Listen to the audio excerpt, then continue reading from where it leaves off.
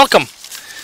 This tutorial has been put together in order to help you to secure your router and make your internet secure. A lot of people are still using a very weak encryption when configuring their routers by selecting the WEP encryption. WEP stands for Wired Equivalent Privacy. This encryption is enough to deter a nosy neighbor that would like to borrow your internet connection. But an unskilled hacker can run free software that will obtain the password of your network in a matter of minutes. So I will show you how to secure your router. Now keep in mind there are a lot of routers manufacturers, so in order to access the setting of your router will change from model to model.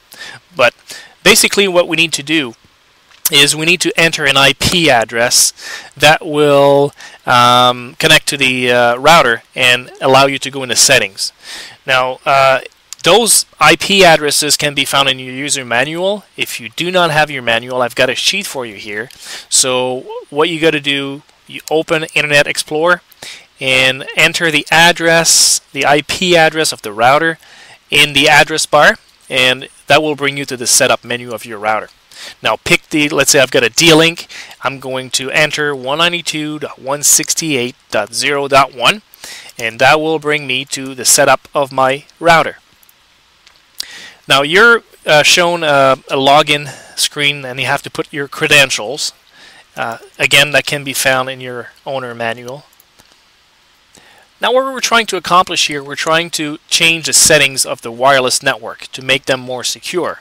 So we are going to select the wireless setup on the left. This will give you all the information about your Wi-Fi or your wireless network. Now we can see it is enabled right now, and the name of my wireless network is called D-Link, which is the default name. You can change this to something you would like. And more importantly, the wireless security mode is set to disable. So right now anyone can connect to my wireless network without even having to put a password, which is pretty bad. So we're going to change this by clicking the drop down menu and going to enable WPA2 wireless security.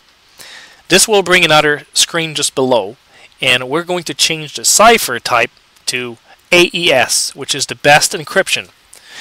Below there's a passphrase you have to enter, so this is going to be the password for your internet.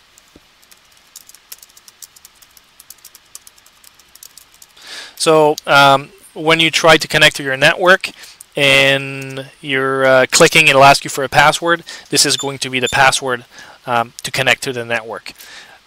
Hit save and you are done. Your router now is actually secured as WPA2.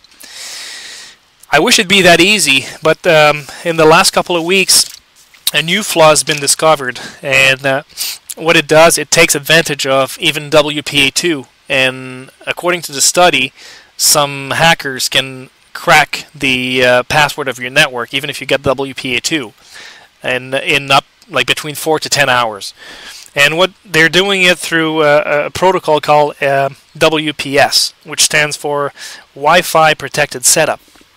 Originally, Wi-Fi Protected Setup was designed to help people with very little knowledge to quickly set up their router. And unfortunately, bad guys, took advantage of that, and they decided to attack the routers.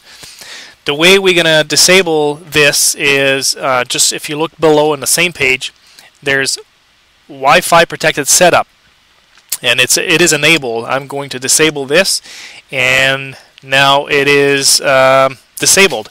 Now some models it's not going to be in this particular screen for every model. Some you may have to look in the menu, but it's going to be called WPS, and just make sure you disable this. I hope you found this tutorial interesting, and following these steps will make your network safer and keep the intruders out of your network. Thank you for watching.